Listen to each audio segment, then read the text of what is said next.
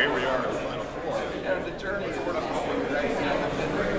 think about the problems. Exactly.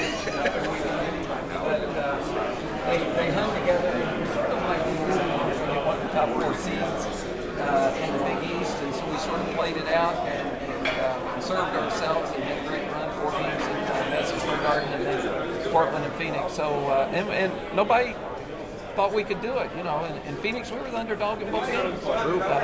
Even though we were playing Florida, the 7th seed, they're a great team and great talent. So it's been a great run, and it's been fun every step along the way. I want to ask both you guys this. Dr. James Ramsey, the president of Louisville, is here, and of course Mike Pratt, Bob Albano, it's Fast Break Friday. I don't want to get too sociological here, but I've done, and I know you have too, I've done probably 20 interviews already with national stations.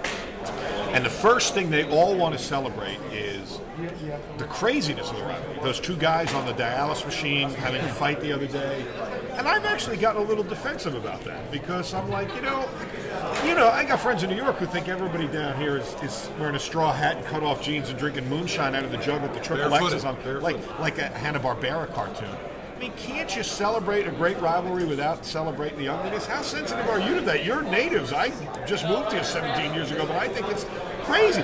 We get to take center stage in the country for a beautiful, wonderful, great rivalry with 2 great schools, and we got to be talking about guys on dialysis machine hitting each other in the face? Isn't that a little disappointing? I totally agree with you. And Dr. Capilouto at the University of Kentucky and I were in Frankfurt on Monday of this week.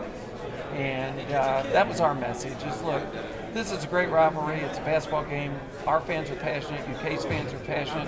Somebody's going to win. Somebody's going to lose. And life will go on. And both of our universities will continue to do everything we can to move the state forward and to get better educationally. And as Dr. Capilouto and I have said, you know, there's a time to compete and a time to collaborate. We have over 100 academic collaborations with the University of Kentucky. So sometimes some of our fans do get a little carried away. Well, Mike